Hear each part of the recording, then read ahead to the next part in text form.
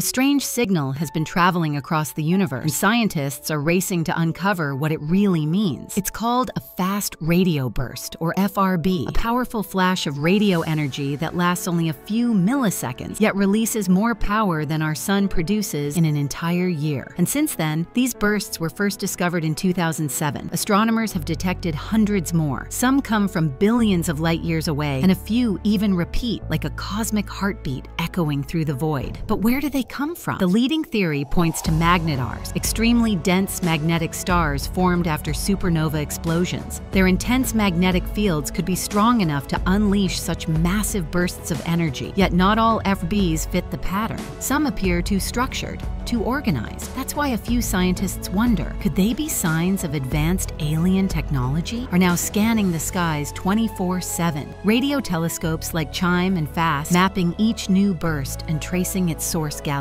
Every signal brings us one step closer to understanding what or who might be out there. So tell me, if one of these signals ever turned out to be intelligent, how would humanity respond?